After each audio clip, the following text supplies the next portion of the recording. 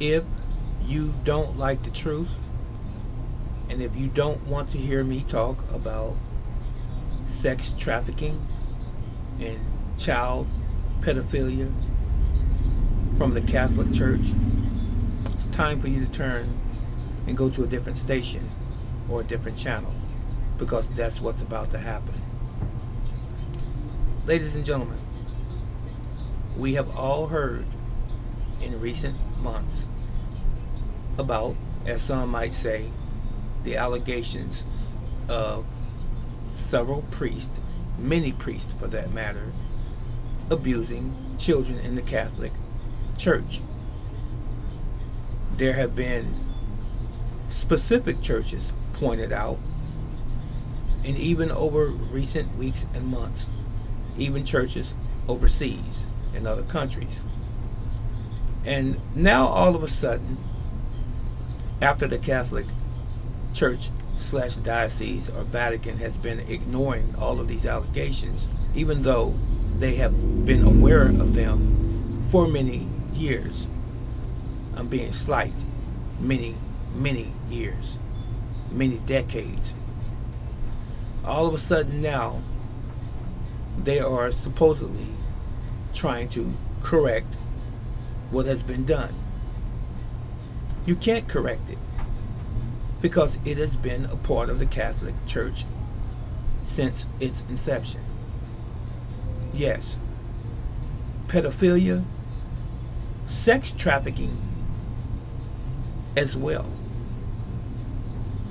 has been occurring in the Catholic Church for many years. This is distasteful to many.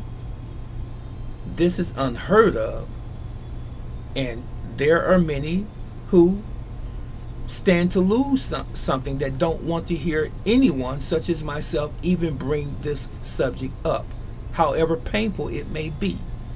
You may have relatives that are priests or nuns or bishops.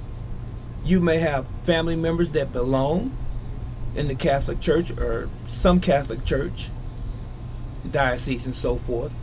It may even be you. And it abhors you to hear someone down or to talk in a less than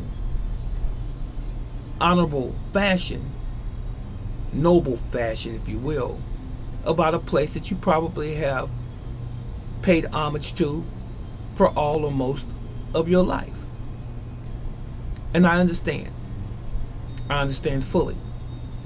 And I want to say to you, to all of you that are Catholic members or have family that is Catholic and so forth, I'm sorry for all of you that have had to hear this news.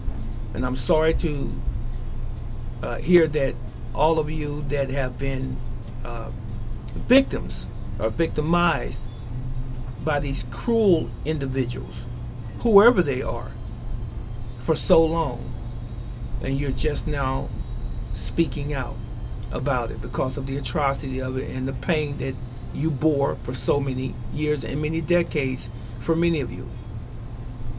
It should never ever happen. It's wrong. It's insane. And it's ungodly. I recall myself personally, but before I say that, I've been hearing about Catholic priests and Catholic members abusing children ever since I was a child. I've been hearing it. But now it has come to light even more. And about 15, 20 years ago, I was working in nursing at a Catholic facility. And I took care of a priest who was in a nursing home. And he made an advancement to me. Just in brevity, I just wanted to bring that up. So I know that it does happen, and it has happened.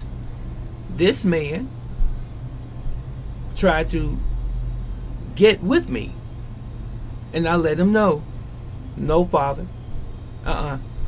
We can't do that. All right. That's the end of the story, and I won't go any further. So, to hear especially these incidents that have just come to light, as I said a moment ago, it's not unusual to me. Shouldn't be unusual to anyone. It's unusual behavior, yes, and it shouldn't happen. But if we were all honest, we can all at least admit that we've heard for decades that it's been going on in the Catholic Church. So, again, you have my apologies. However small of an individual I am sorry that you had to go through that. But it doesn't change the fact that it is rampant in the Catholic Church. And these are not isolated events. It's in the Catholic Church, period. That's it. So what are we going to do about it? Is it going to go on in litigation for the next 100 years before it's cleaned up? Before they clean all of the garbage out of the church? What does it take? I'm asking you out there in the audience, what do you think needs to be done in the Catholic Church to right this wrong? Now, you're not going to get everybody.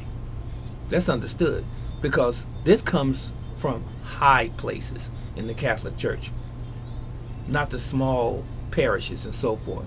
This is high places, and it trickles on down. So what do we do, ladies and gentlemen?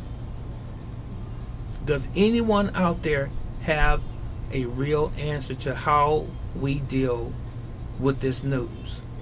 And how do you comfort, how do you heal those young, at the time, impressionable human beings, those children that had to bear this emotional and physical trauma all of their lives up until this point? What do we do?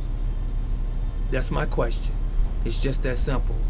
But one thing we can't do is deny what we do in fact know to be a fact. It happened, and it continues to happen.